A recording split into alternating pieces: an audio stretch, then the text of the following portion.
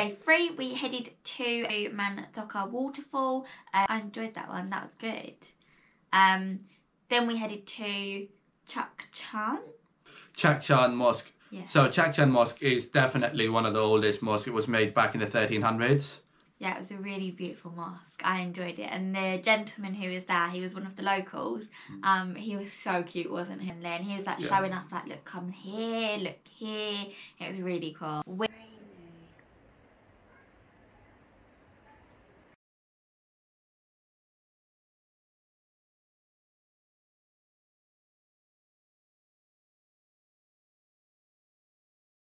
then went to Kaplu Fort and again spent another afternoon in a fort.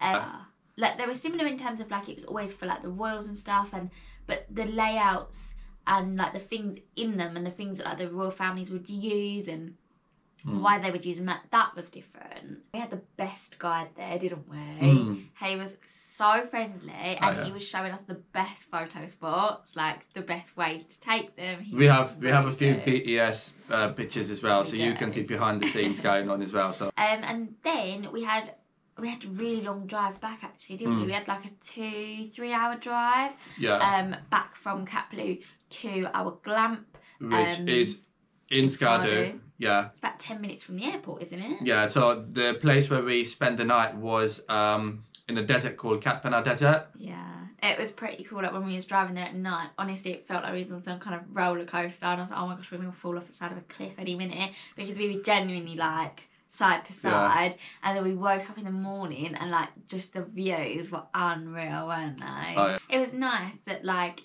I don't know what I'd prepared myself for, but they did still have like running water. So like even you could have a shower, no hot water, but you could have a shower. You could use like the toilet, you could use the sink. Like so that was nice. Yeah. I thought being in like the desert we'd have like more of a communal one, but it was your own private one, so that was nice. Oh yeah, that was amazing. So we spent the night there. But no Wi-Fi. Also. Oh yeah, so that's one thing about northern Pakistan, like 80% of the places that we went to had no Wi-Fi whatsoever. I mean, so if you guys have seen the last episode, or the one before that, the place where we stopped at Upper Kachura Lake for pakoras, that's the place where we had the best Wi-Fi in all of North Pakistan, believe it or not. It was great. It was literally like out in the sticks. We walked through like this, almost like it's like a little village, wasn't it? Like to get from like the parking place, then you had to walk like maybe 15-20 minutes on foot to go like through a village, then to go down and then to get to the lake. So it's usually in the middle of nowhere. Yeah, like the phone network that works there is called Eskom. Not heard of Eskom before in Pakistan, like, so somebody suggested that I take Zong, and yeah, it weren't really helpful. So just a little heads up, if you guys are headed to Pakistan, especially the northern side of Pakistan, make sure you've got Eskom phone network, otherwise you're not really going to get no signal or anything whatsoever. So then we started day 4 and the main highlight of the day was Deosai. So on our way to Deosai, first we stopped at Satpara Lake. What a gorgeous place, like no picture or no video can actually do justice to. It's the bluest of the blues, like absolutely gorgeous, amazing. So we drove through, well, to Deosai and through Deosai, and we actually paid the local price to get in as well, do you remember? Oh, so how it normally works is if you're a foreigner, they charge you $20. The car that we went in, it had tins, so they couldn't really see inside, so we said Libby's Pakistani as well. Just a little tip, if you guys are going there. Yeah, so we're not endorsing it. No, we're not. But we paid 300 rupee per person, so for comparison. For a local, it was 300, and for a foreigner, it's 4,600 rupees. Like the disparity and the difference, wow.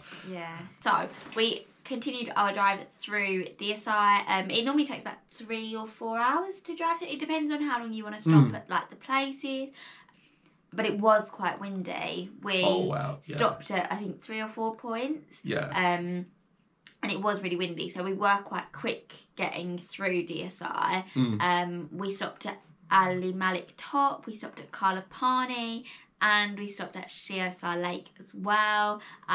So what happened at Sheosar Lake then? Yeah, what did happen at Sheosar Lake? I'll let you tell the story then, go on. So, we got to Sheosar Lake, we got out, we were having a look around. He was holding onto the GoPro and then had not enough hands free, so put the GoPro down onto a bench behind you and tucked it into the corner, obviously because we didn't want like someone else to like. So anyway, so we were taking photos, like we was just enjoying ourselves.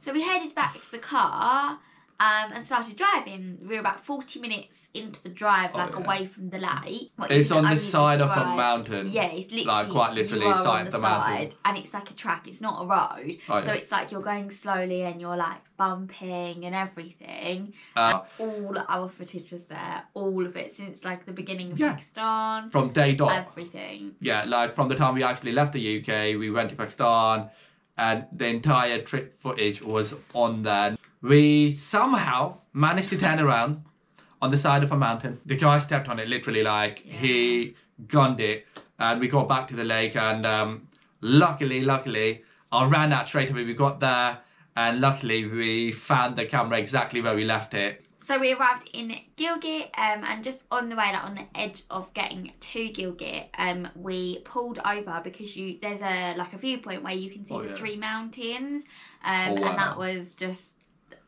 unreal. That was stunning. Put one up right now. Have a look.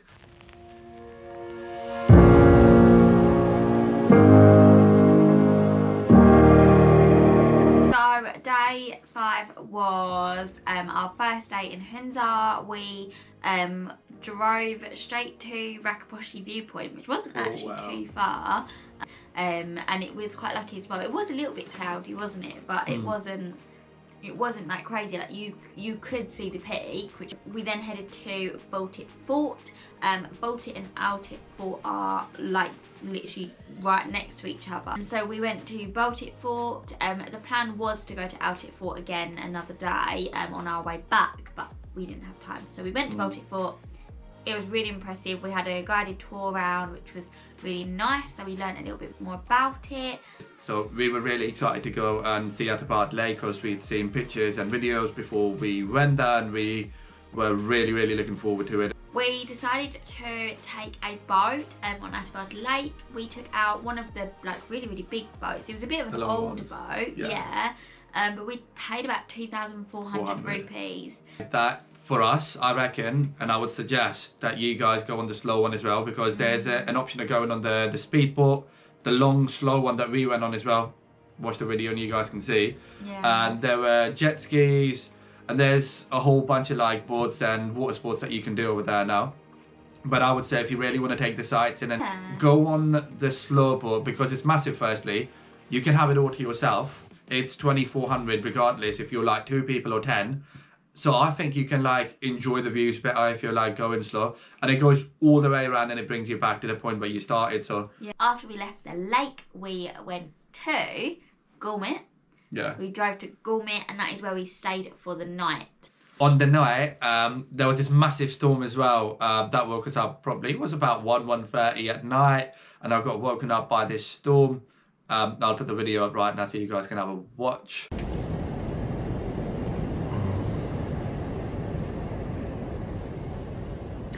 Well, I don't know if you guys can hear this or not, but we just got woken up by this monster storm outside. It's 1 AM in the morning, and I don't know if this is actually really happening. I don't know if this is a bad dream. But yeah, you know, the impressive bit was when the storm passed, the yacht was still there. Like intact. How?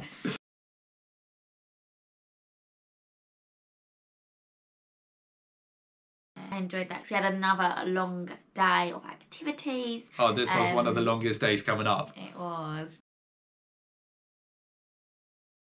Day 6, we headed out first to Hussaini Bridge. Oh, yeah, loved it. We went about 9 AM, so we were not early, but early for Pakistanis. It seems as though, like, especially even in the north as well, like, people kind of start a lot later. But yeah, we got there literally at like 9 AM. It was 5 minutes drive from our yacht. And we paid 200 rupee each.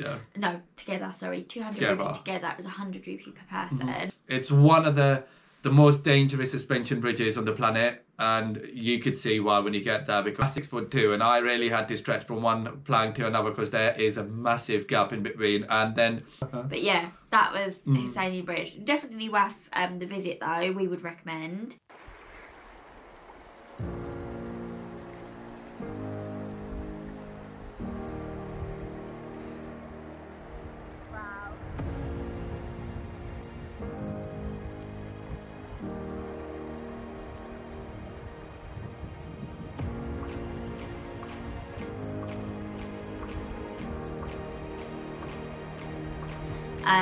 After Sheosar Bridge, we went to Passive Glaciers, didn't we? We stopped at the viewpoint on the way.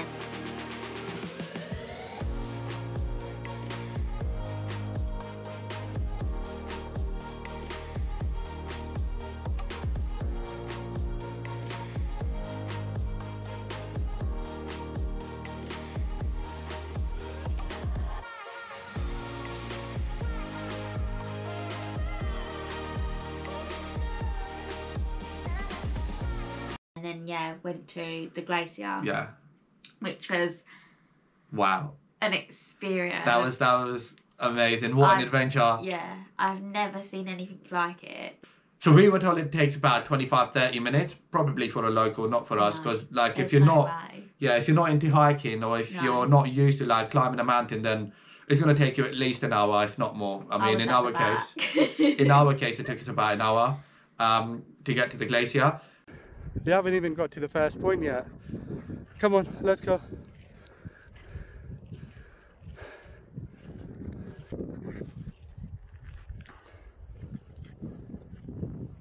So we did meet a local there though. He gave us directions.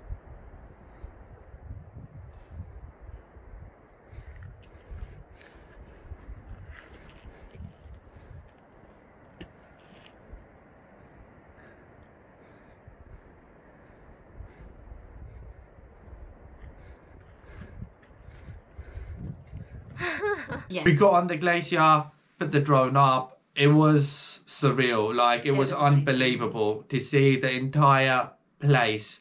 Wow, like I've never been touched a glacier. I've never been on a glacier before. I mean, either. Well, that was, yeah, absolutely loved it. It was. So we went.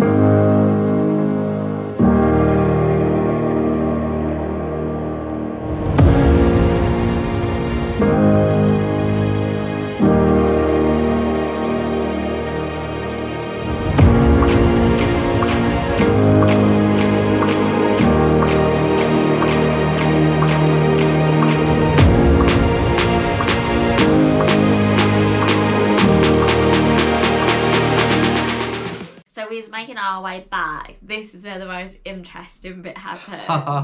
Oh my god, I don't think that I have been more scared than that, because of what happened later in the day. But this bit, we was walking back, just in front of me, there was all of a sudden this huge group of rocks that just fell, and there was this huge landslide. It sounded like the entire mountain was coming down. Didn't it? It sounded huge. But it wasn't really all that. But it was a landslide. So we're on our way back after getting to the glacier, and we're literally on the side of the mountain right now as well. There's been a massive landslide. So had we been 5 minutes ahead of schedule, that probably would have been us. So we got to be really careful and make sure we get out of here as soon as. Whoa.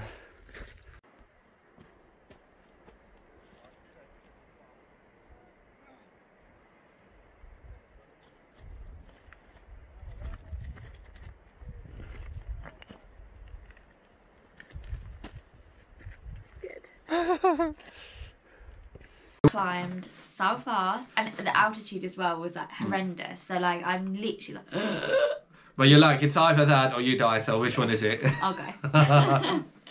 After we did the trail back from the glacier, we met our driver again, and we drove to the Kundra Pass and the Pak-China border. The highest land border crossing in the world between Pakistan and China. The only disappointing thing was because of the pandemic, they've closed the area off, they've cordoned it off 2 kilometers before the actual crossing. So there's like a little gateway. And back in the day, before this whole thing started with the pandemic, you could actually go up there, you could meet the guards, like Pakistani people can meet the guards in China and the other way around. Unfortunately, you can't do that no more. But we got there about 4:30ish, and then by 1:45 they were like, "Okay, come on, announcing like, that people got to leave." And it was absolutely freezing up there. So cold. It was, wasn't it? It was like -5 or -6, and there was like yaks everywhere. The most interesting thing happened on the way back. So the plan was to go to Kunjura Pass. That was the last thing on the itinerary for the day. And we were supposed to make our way back from there to Hunza, where we were staying for the night. But the most adventurous thing happened on the way back is when we nearly got driven off the side of the mountain because our driver fell asleep behind the wheel. Not once, but twice.